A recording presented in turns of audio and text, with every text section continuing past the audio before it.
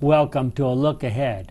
We're so glad you've decided to join us. You probably know by now that we study the Sabbath School lessons as prepared by the Seventh-day Adventist Church. And this particular series is the series for April, May, and June of 2015. It's a very interesting series on the Gospel of Luke.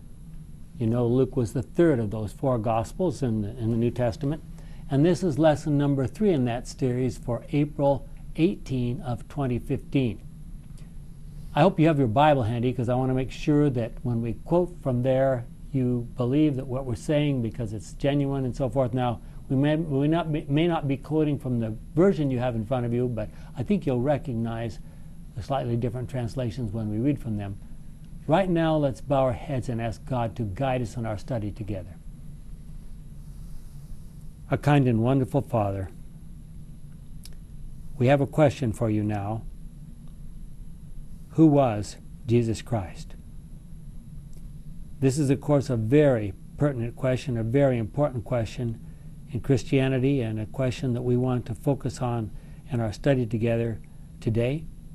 Help us to understand what you want us to know, to incorporate it into our thinking and our paradigm so that we will not make mistakes in the future with regard to it, is our prayer in Jesus' name. Amen. The question, who is Jesus Christ, must be answered by every human being living on planet Earth in one way or another.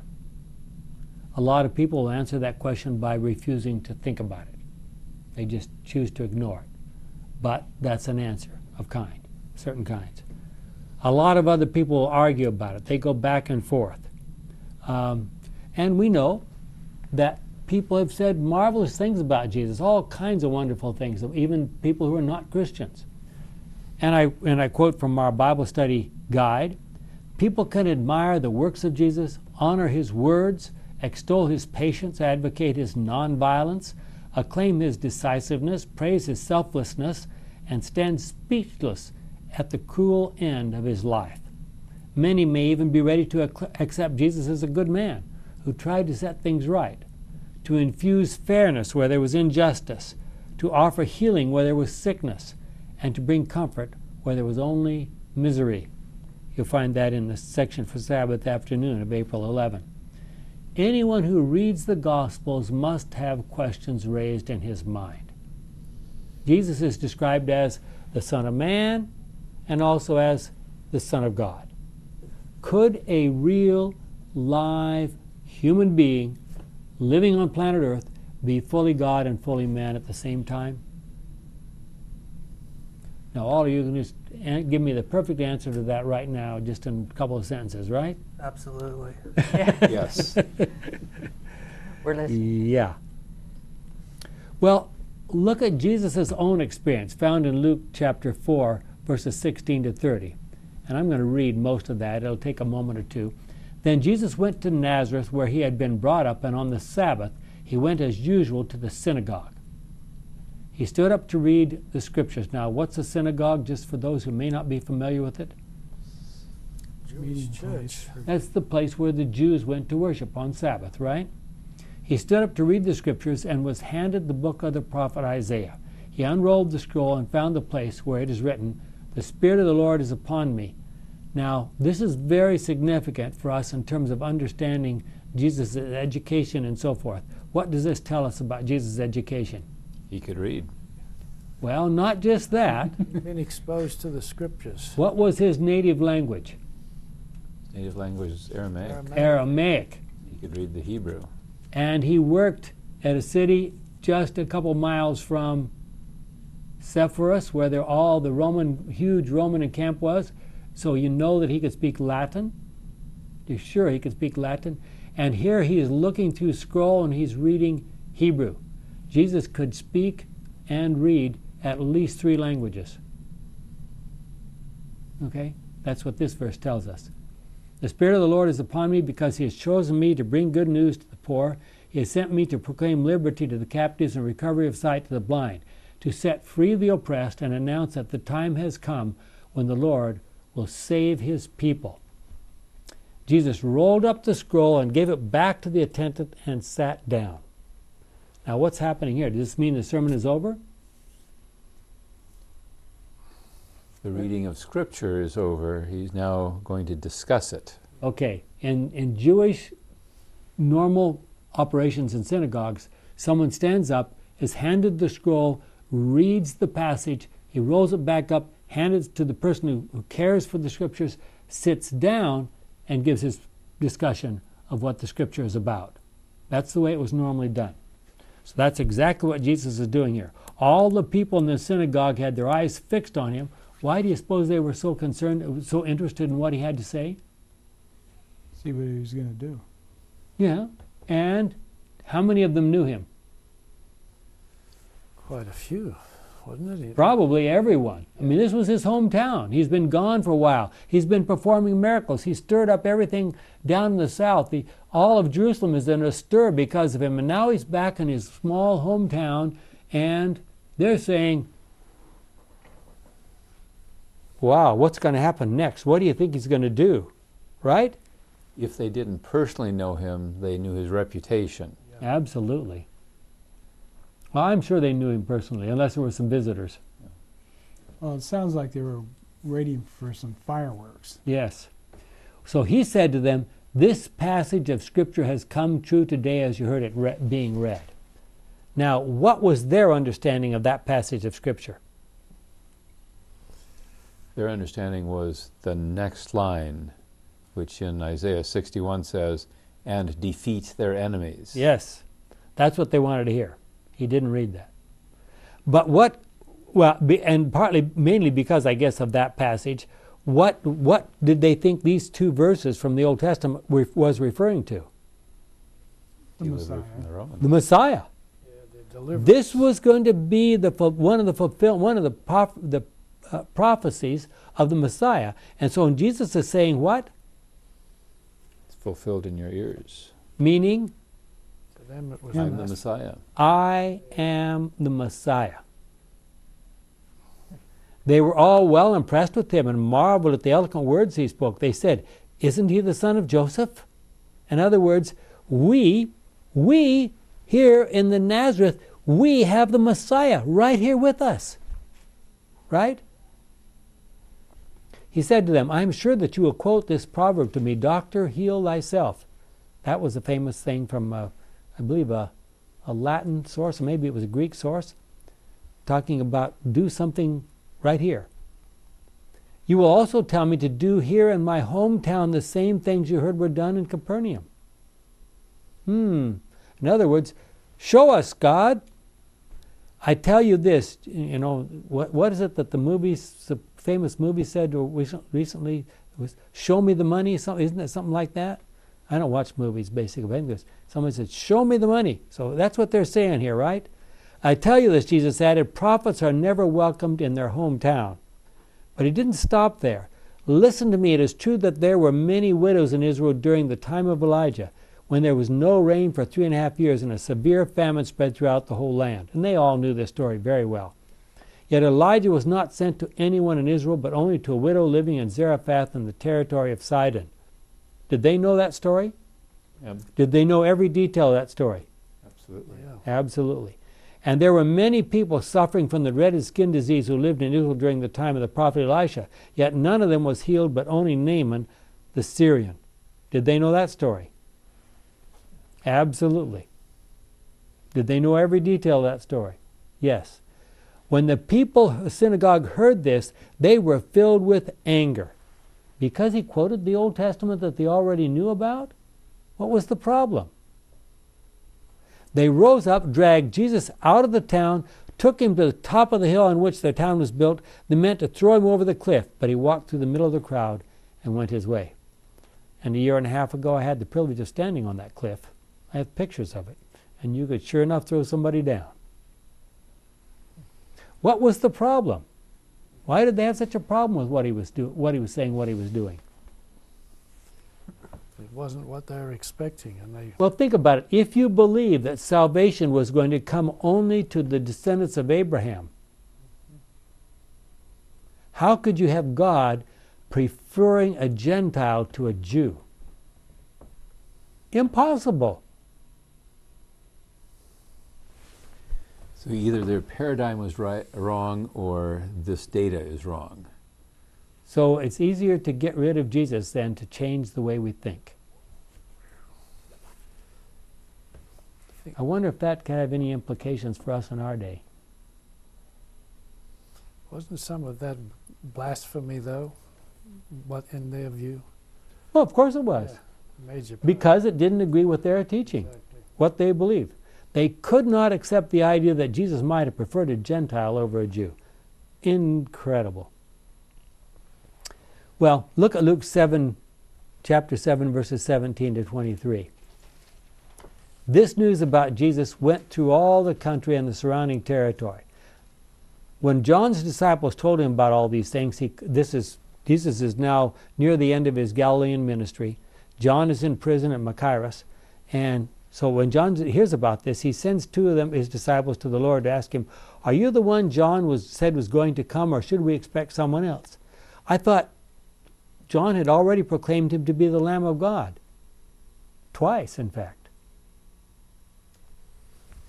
What's the problem I here? think John's thinking was, I am here in prison suffering. Mm-hmm. If Jesus really is the Messiah, why am I here? He should have me out there helping him. Exactly. And not only that, what's Jesus supposed to be doing? He's supposed to be delivering us from the Romans, right? He could at least start by getting me out of prison, right?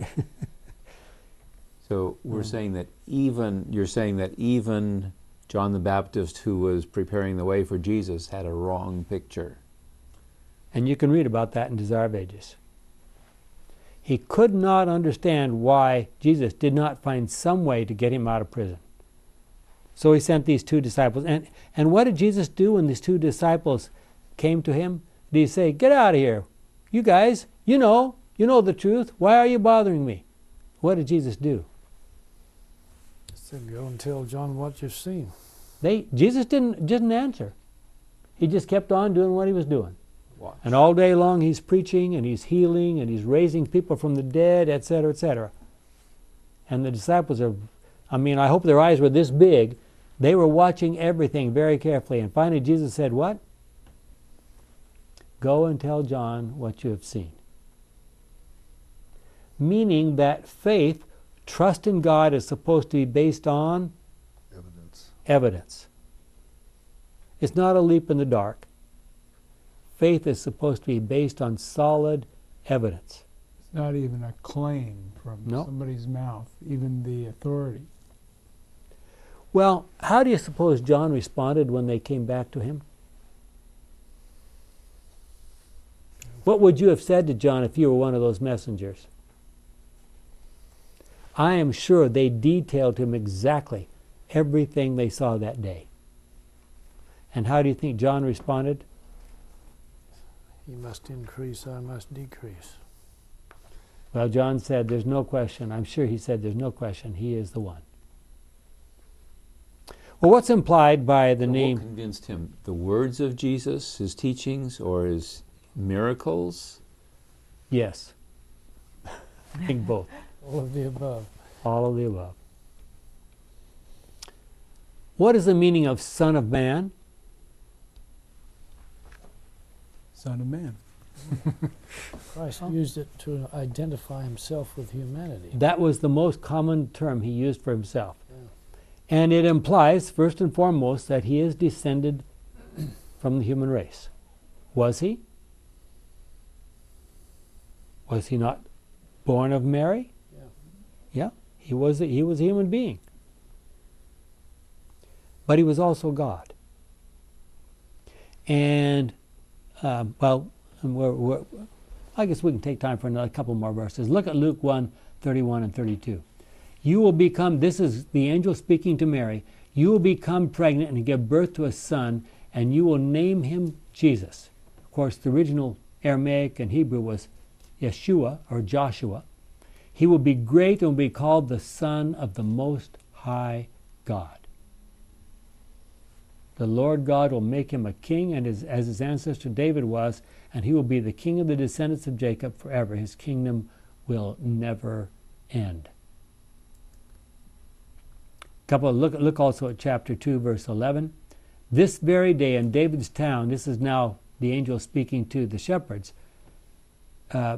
your Savior was born, Christ the Lord. Christ is the Greek word for the Hebrew Messiah. Messiah or Mashiach. But to Mary in vision, he's called the Son of the... Aren't all human beings children of our Heavenly Father? Don't we claim to be children of God? So what was different about his humanity from ours? Was he... The question, of course, is, was he fully human? Yes. Well, don't hesitate a second. You're worrying me here. The answer is yes, absolutely he was human. Okay? And the New Testament makes it very clear. Jesus himself repeatedly said, calls himself the Son of Man. I've never seen a human being born of a virgin, though. That's exactly Luke's point. He said he was born of a human being, and born in a manger. I mean, he was born in a stable and laid in a manger, a feeding trough for animals, to show that he was human. But he was born of a virgin to show that he was God. You sure that will show you that he's a human? You tell me, what? Are you sure that that would show you that he was human? If you saw him being born of a virgin? What human? No, being born of a virgin proves that he's God. Doesn't prove that he's human. Being his circumstances of birth, I mean, he came out of Mary. Yeah. That makes him a human being. And the circumstances. He wasn't. Well, my point is, he didn't descend in a cloud or something like that. I've never seen a human being being born from a virgin. No. I've never even known of anybody like that. Exactly. So is that going to be proof that he's a human? No, that's going to be a proof that he's God. Yeah, but is it going to be a proof that he's human? Well, if you see him come out of that virgin, he's human. He's human, all right. Okay. Yeah. It's a unique situation. It's a very unusual, a totally unique situation. The DNA from the God or the Father or Spirit, and the DNA from Mary. Jesus says, "My Father which is in heaven," as reminding his disciples that while by his humanity he is linked with them, a sharer in their trials and sympathizing with them in their sufferings, by his divinity he is connected with the throne of the infinite. Desire of Ages, page 442, paragraph 3. So why did God leave the joy, peace, and comfort of heaven to become a human being, especially a helpless baby boy? I mean, you could see him coming down maybe like Adam was born. He comes down as a human being, full adult, ready to take on the battles of life. But God descending to become a baby boy, a totally helpless baby boy? Ultimately to bring joy to the human race, as well as to reveal the truth about God. And one more thing. To be an example for us. There's nothing that we have to go through that he didn't go through. Well, the term Son of Man is applied to Jesus more than 80 times in the Gospels. 25 of those occurrences are here in Luke. He's also called the Son of Man back in Daniel 7, verse 13. Let's look at that for a second. Daniel 7. If you read earlier, I don't have time to read the whole story in Daniel 7, but it talks about the court setting up in heaven. And the Father comes down with his white robes and sitting on the throne of fire, etc., and the millions and millions of angels gathered around. And during this vision, verse 13, during this vision in the night, I saw what looked like a human being. In the King James, it looked like a Son of Man. He was approaching me, surrounded by clouds, and he went to the one who had been living forever and was presented to him. Who do you think that's talking about? Christ. We don't have to guess. Yeah, for sure. He's also called the Son of Man in Acts 7, verse 56 in Stephen's speech, and also in Revelation 1, verse 13 and 14, verse 14. Jesus has chosen to identify himself forever with the human race, as noted in these words from our Sabbath School Bible Study Guide for Tuesday, April 14.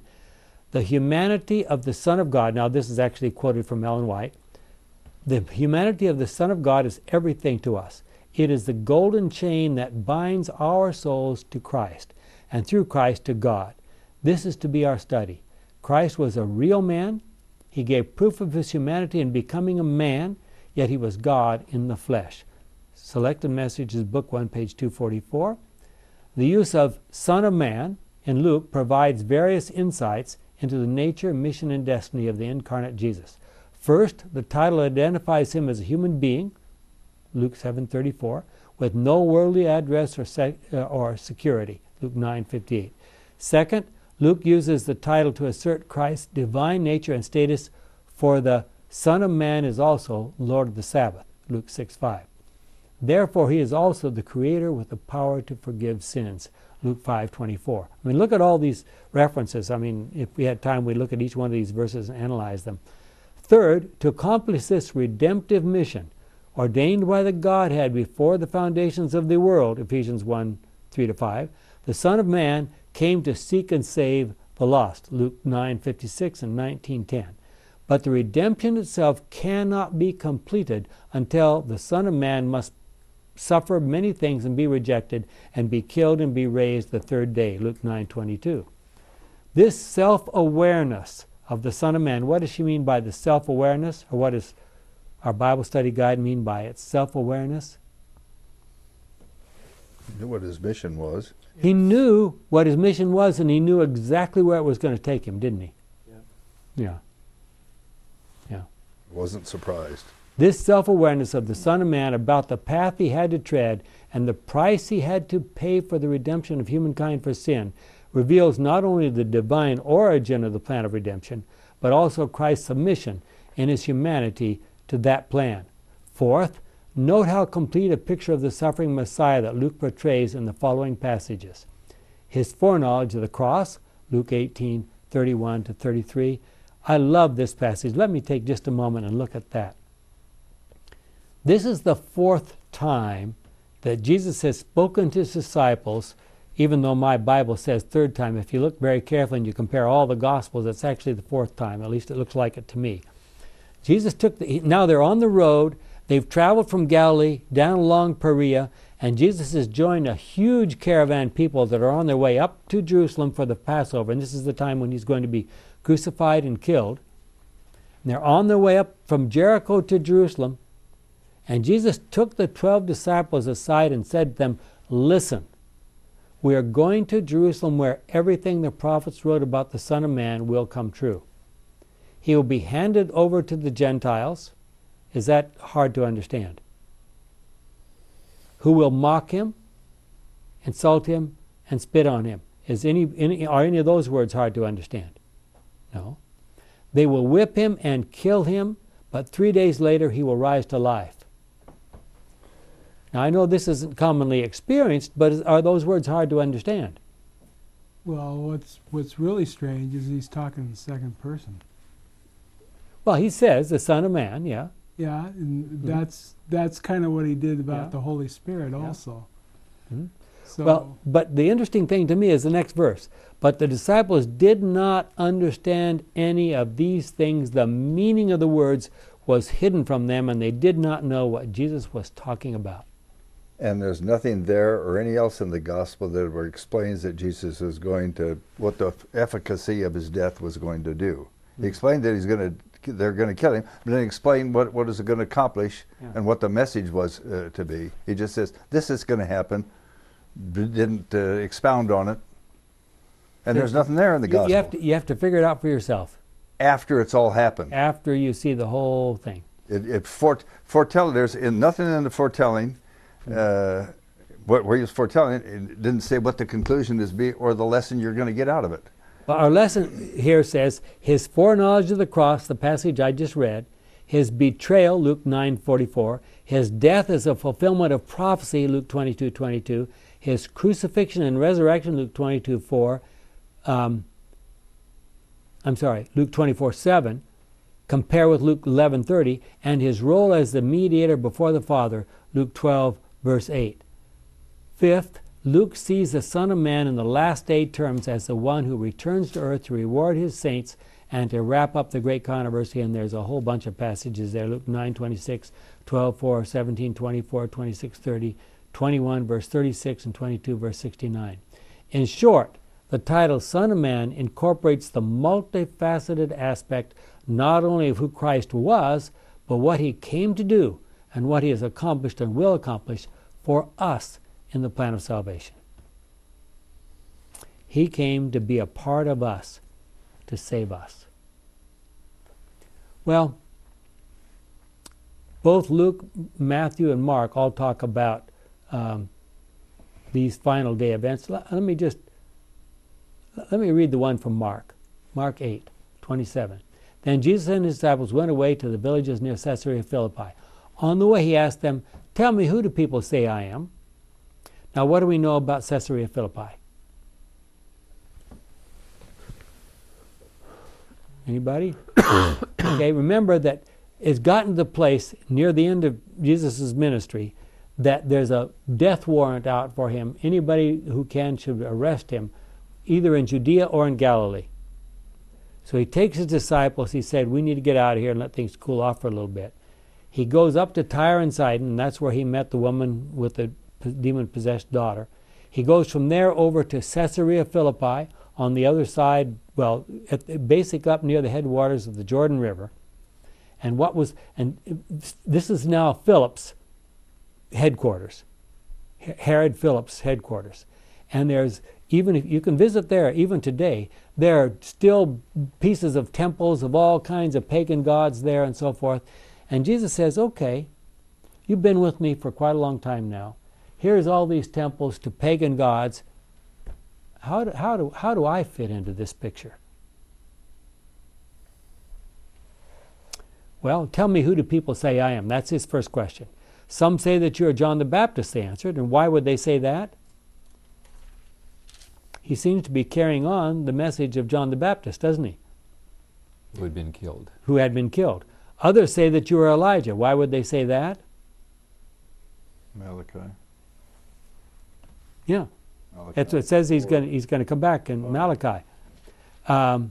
Others say that you're one of the prophets. Moses said, someone's going to come like me. Jeremiah seems to imply that maybe someone's going to come like him. What about you? He asked them, who do you say I am? Peter answered, you are the Messiah. And in Matthew it says, the Son of the living God. Then Jesus ordered them, do not tell anyone about me. Why would Jesus say that?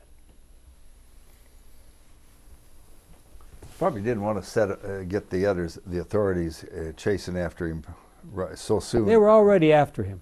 Oh. They were already after him. There's a very specific reason. If these disciples at this point in time said, he's the Messiah, even in their minds, what was the Messiah supposed to do? Get rid of the Romans. Organize a military or whatever and get rid of the Romans. They would have totally misrepresented the mission of Christ if they'd gone around telling people, here's the Messiah, we have the Messiah. They would have completely misrepresented his mission. So to us, it would have been logical to say, here's the Messiah, but to them, it would convey the wrong idea. They would have had a completely different idea about what that meant. Well, didn't the disciples have a different idea anyway? Well, up until the point where he was crucified and rose from the dead, yeah. Yeah, so... But that's why he's it was saying, just like keeping it don't secret. go around telling people that I'm the Messiah, because they're going to start asking questions and you're going to give the wrong answers. Also, Because your understanding is wrong. when he did some healings, didn't he tell them not to tell them who did this? Yes. Oh, yeah. Okay. Same reason. And when you tell somebody, don't tell, somebody's got to tell. You got to tell somebody. Yeah, it really encourages people to see. Yeah. Okay. Well, they say Well, telephone. they had traveled Tyre and Sidon. They went around to Caesarea Philippi. Caesarea Philippi is full of Roman gods, Greek gods, pagan gods of various kinds. There they were. And Jesus said, okay, look at these temples here. Look at all this finery, all this gold and jewels and fancy temples and so forth. Who am I? Well, Jesus had recently revealed his authority over nature, Luke 8:22 to 25, his power over demons, Luke 8:26-35. His might over disease, Luke 5:12. We know these stories, but I'm just mentioning them. Luke 5:12-15. 8:43-48. Even his ability to feed about 20,000 people using only 5 tiny loaves and 2 fish, Luke 9:13-17. He had even demonstrated his power over death itself, Luke 8:51-56. So he had done all those things, and now he's asking his disciple what question? Who do you think? Say I am. Who do you say I am? Okay? You know what I've done. You were there for all those occasions. And I quote, this is from a quotation from William Barclay's commentary. Our knowledge of Jesus must never be secondhand. We might know every verdict ever passed on Jesus. We might know every Christology, and Christology means study about Jesus, learning about him, that human minds have ever thought out. We might be able to give a competent summary of the teaching about Jesus of every great thinker and theologian and still not be Christians. Christianity never consists in knowing about Jesus. It always consists in knowing Jesus. Jesus Christ demands a personal verdict. He did not ask only Peter, he asked every one of us, you, what do you think of me? Well, read all 3 accounts of the Transfiguration as recorded in Luke 9:27-36, Matthew 17:1-9, and Mark 9:2-8. We don't have time for that right now, but let's review the story very quickly. What happened? Jesus left most of his disciples behind. He's on the eastern side of Galilee. He's about to climb a fairly significant mountain. He calls Peter, James, and John to go with him. And they're toiling their way up. They've been walking all day, probably preaching and healing. They're tired. And Jesus sets them off to climb this mountain. And they get up, they get somewhere near the top. We don't know if they were at the exact, completely top, but near the top anyway. And what does Jesus tell them to do? Pray. Let's pray. And they prayed with him for a while, Ellen White says, and pretty soon what are they doing? Sleep. Yeah. And Jesus is still praying, and all of a sudden they're awakened by what? A bright light. You could just imagine, you know. And what do they see? 2 figures. Jesus plus Moses and Elijah. Who does Moses represent? Those that have died and Those who have died and will be resurrected at the second coming. Who does Elijah represent? translated. Those who will be translated who never tasted death, because that's what happened to him. Okay? Yes. How did they know this was Moses and Elijah? The only way they could have known is someone told them. Either a voice, an angel from heaven, God's voice from heaven, Jesus maybe. Or maybe they introduced themselves? Or introduced themselves, yeah. That's the only way they could have known. Now, to our Christian friends, they wouldn't find this surprising at all, because they think that everybody goes to heaven when they die. But of course, Elijah didn't die. We know how he got to heaven. How do we know about Moses getting to heaven? Deuteronomy. No, that was Because Moses' Jude. assistant wrote it. What did he say? Well, it's interesting. in Jude. The assistant talks about, maybe we should just look at that for a second real quick. Deuteronomy, look at the very end of Deuteronomy. Deuteronomy 34. And Jude 9. Oh, you're cheating now. Moses went up from the plains of Moab to Mount Nebo to the top of Mount Pisgah and so forth. What And verse? I'm going to start with verse 5. I'm skipping down. So Moses, the Lord's servant, died there in the land of Moab, as the Lord had said he would. The Lord buried him in a valley of Moab, opposite the town of Beth Peor, but to this day no one knows the exact place of his burial. So who buried him? Lord. Yahweh. The Lord. Yahweh buried him. Yahweh. Moses was 120 years old, And then it says, Joshua, son of Nun, was filled with wisdom because Moses had appointed him to be his successor, and so forth and so forth. And it talks about there has never been a prophet in Israel like Moses. The Lord spoke with him face to face. No other prophet has ever done miracles and wonders like those that the Lord sent Moses to perform against the king of Egypt, his officials, and the entire country. No other prophet has been able to do the great, terrifying things that Moses did in the sight of all Israel. And where is Moses still? In the grave. He's in the grave. There's nothing here about Jesus, about Moses going to heaven. Where do we find that? Jude 9. Okay. You want to read that to us? You got it there handy? But when the archangel Michael, contending with the devil, disputed about the body of Moses, he did not presume to pronounce a reviling judgment upon him, but said, "The Lord rebuke you." Okay. So this is a story about, and why would the devil be fighting with God over the body of Moses? Well, Moses was still in the grave, and that's the devil's territory. Okay, exactly. So the devil is saying, this man's died, he's buried, he is mine. Yep. And what does God do? Wrong again. Wrong again. Wrong again. Step aside. I'm taking him. Proving that he has the right to do what? Raise people from the dead. The power of life and death. The power over life and death. Very important point. So here they are on the top of the mountain. Jesus is talking to them, and Peter, of course, he's always wanted to do something and wants to speak up. Let's make 3 tents here for you. And then suddenly there's a cloud of glory. They can't see him anymore, and they fall face down on the ground, and when they look up, the cloud's gone and only Jesus is there. By the way, what did Jesus tell them on the way down the mountain? Do you remember? Don't tell anybody. Don't tell anybody.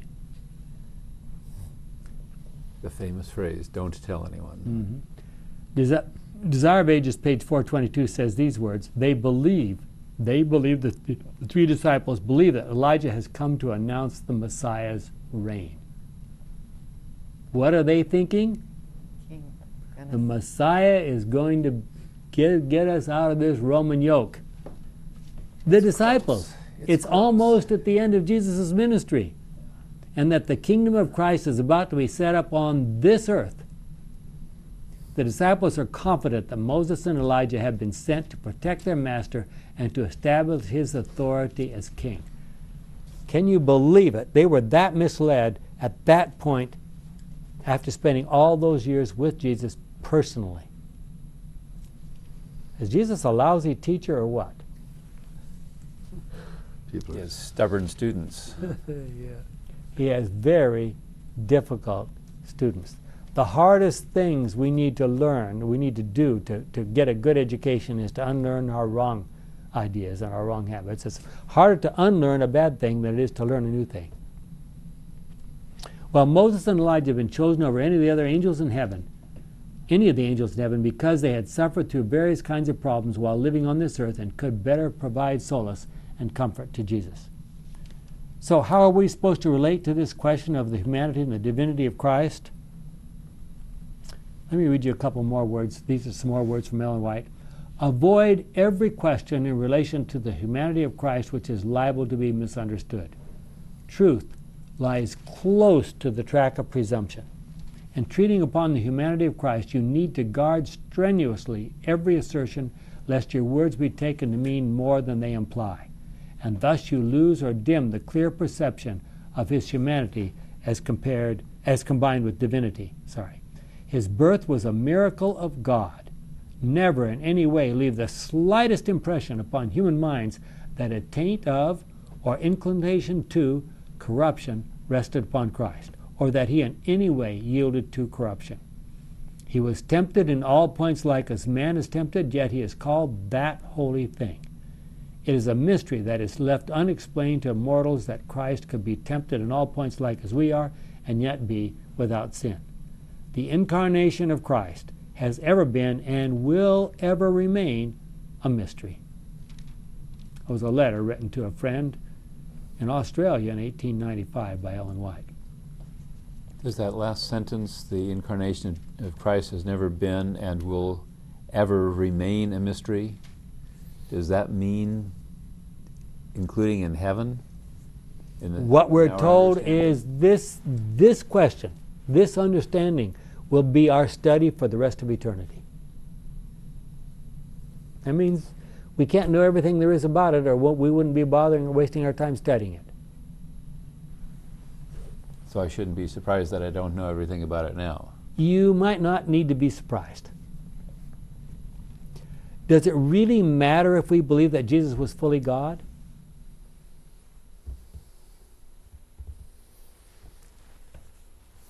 Yes. Yes. Why? If he's going to show us what God is like, he is God. Yeah. He needs to be If God. the questions in the Great Controversy are about God's character and government, which we firmly and absolutely believe, then the only one who can answer those questions completely and fully is God himself. So if Jesus was not fully God, we do not have the answers in the Great Controversy. In the Great Controversy between God and Satan over God's character and government, there cannot be any doubt about the answers. If Jesus was not fully human, he could not be a full and complete example for us living on this earth. If someone asked you to prove from the Bible that Jesus was fully God, how would you respond?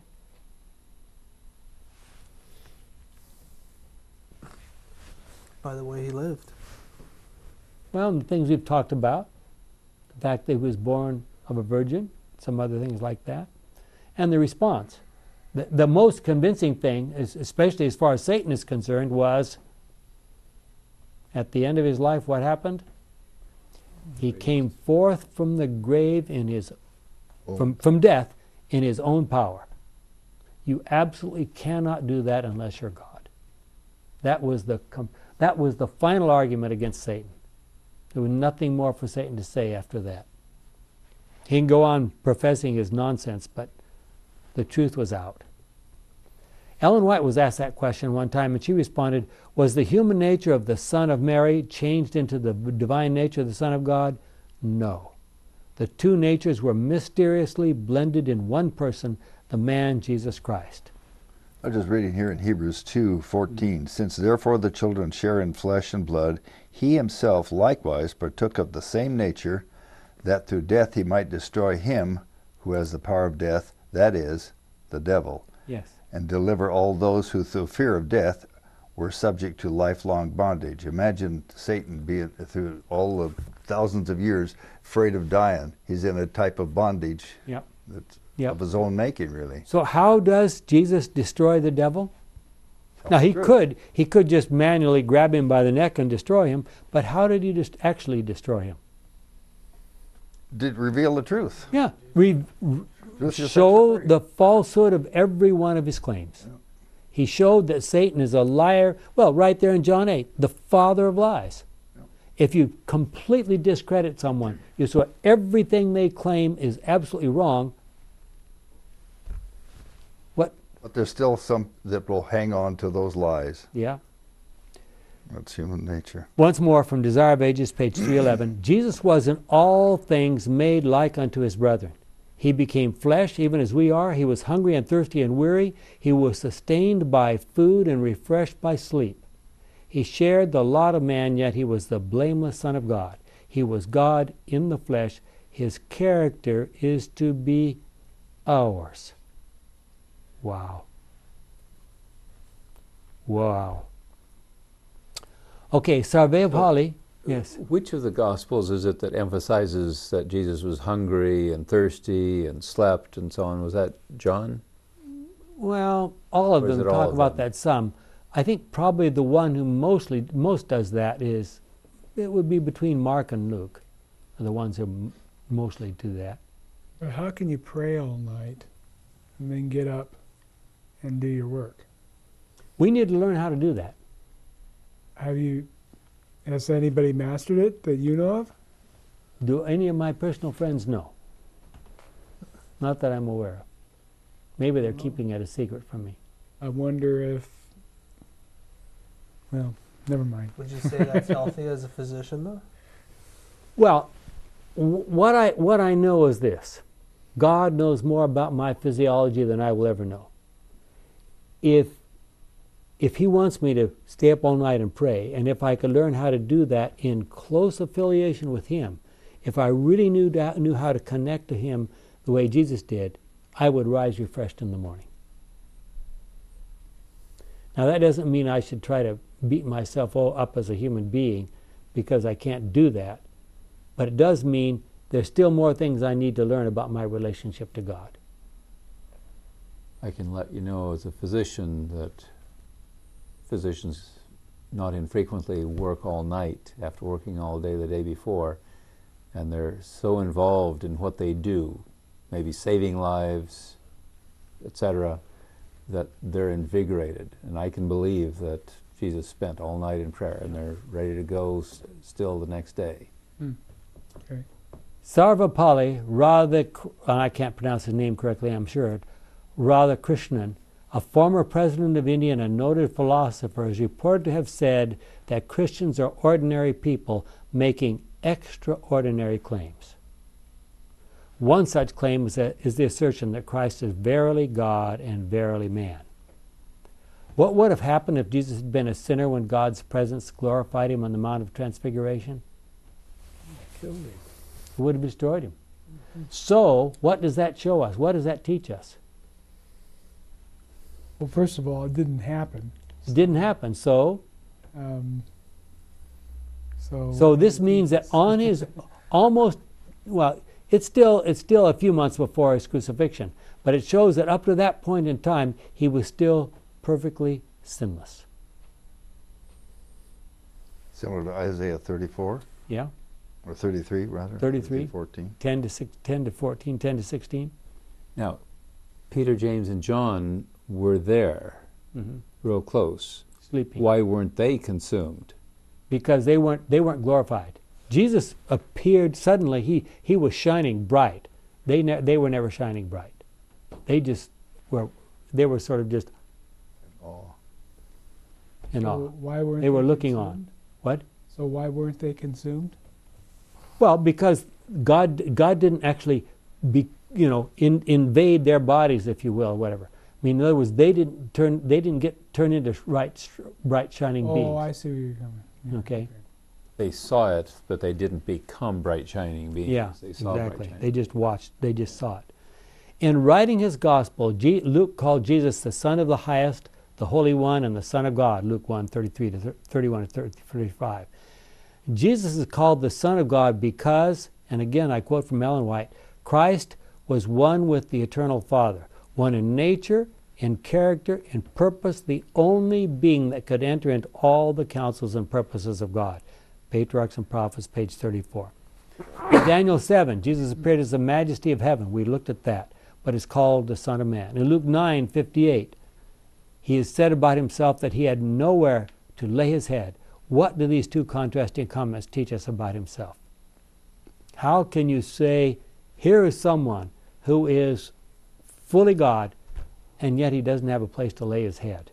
I mean, it's like saying, why is the King of the universe being born in a feeding trough? Right?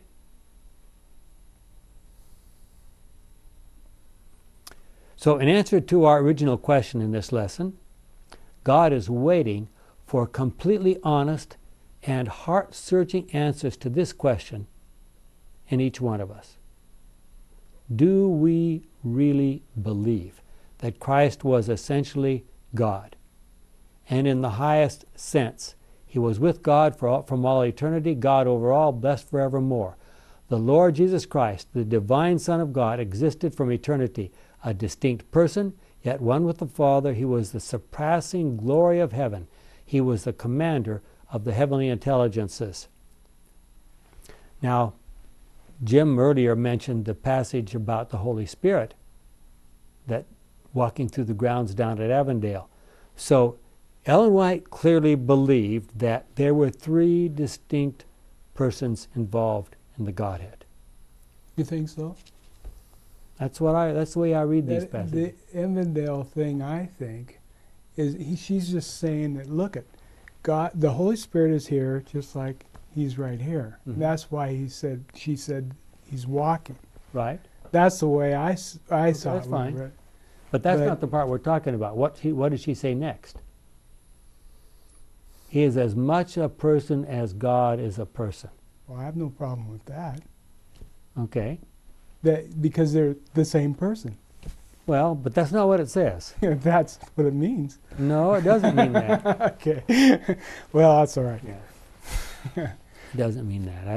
I don't think it means that. When we want a deep problem to study, let us fix our minds on the most marvelous thing that ever took place in earth or in heaven, the incarnation of the Son of God. Okay. In Desire of Ages, you remember, she said, it would be well for us to spend a thoughtful hour every day thinking about the life of Christ, especially what? The closing scenes. What do you suppose would happen to us if we did that? Well, one thing I think we need to be sure, though, that we need to put it in the context of his whole life, because Sure. like Paul says in Romans 5:10, we are reconciled by his death, but we are healed or saved by his life. Mm-hmm. And we got to get the whole. And Jesus said before he died, he says, "Know the Father and the Son. That is eternal life." So I think it's John 17. Yes, John 17:3.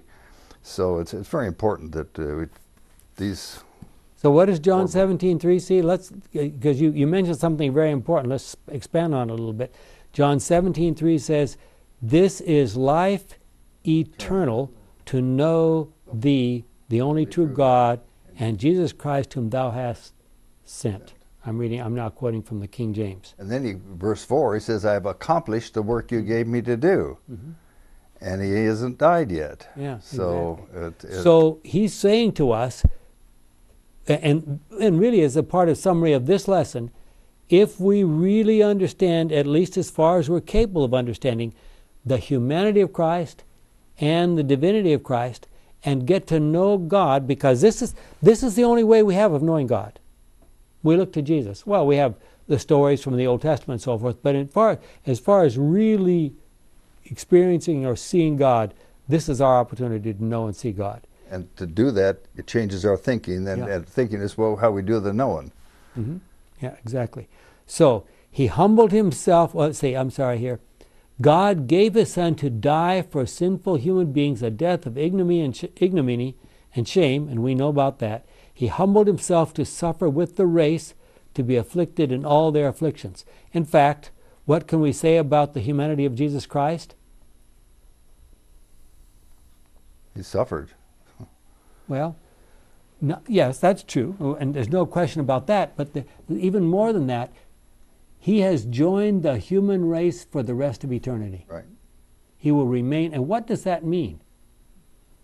What does it mean to say he's joined the human race for the rest of eternity? It's Do we know? connected and linked. What? It's connected and linked. He left his capacity that he had in heaven to live with the human race for eternity. Okay, we call, what he lost in this experience was his omnipresence. And that was a price he paid. Yeah, that was a price he paid to be linked to us. Now, in the future, he's going to be living here. The heaven, finally, after the 1,000 years of millennium, the heaven is going to descend to this earth, right? And Jesus and the Father and the Holy Spirit, this is going to be their headquarters.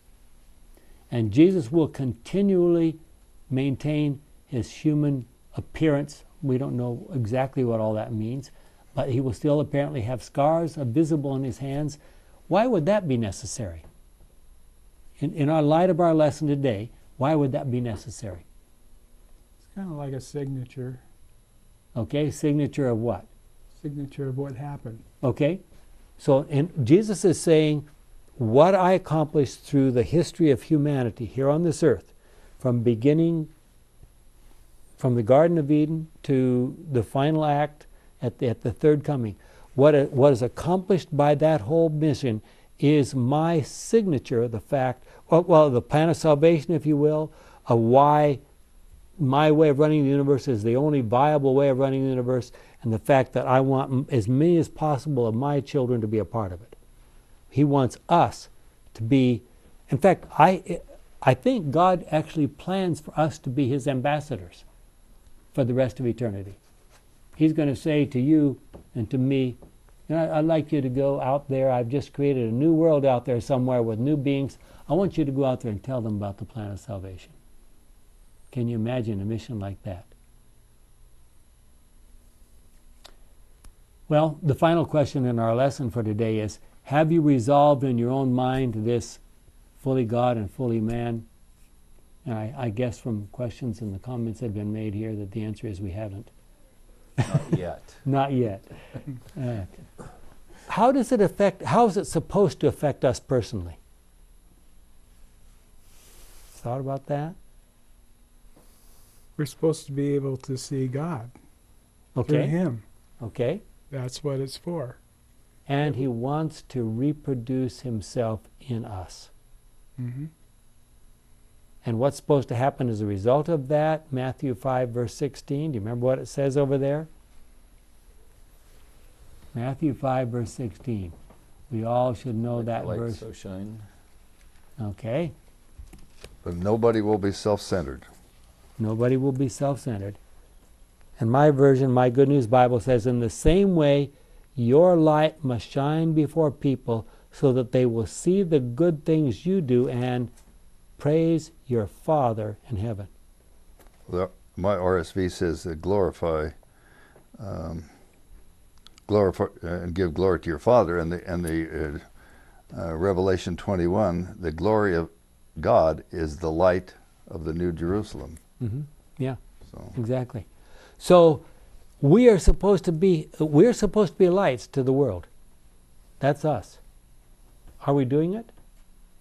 You and your community out there, are you being a light to your surroundings? Is it possible for you to be a light? Some of you I know live under very difficult circumstances.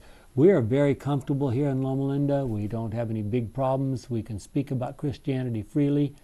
We don't know about where you are and what difficulties you face.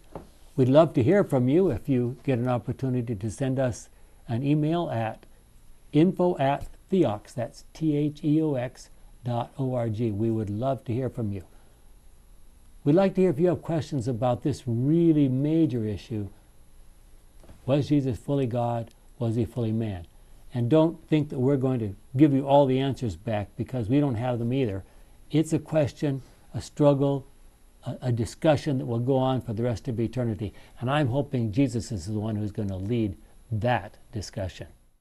Our kind and loving Father, we thank you for these lessons. We thank you for all they have taught us, for the depth that we have just begun to touch on. May we learn to be more like you. May we learn from you, is our prayer in Jesus' name. Amen.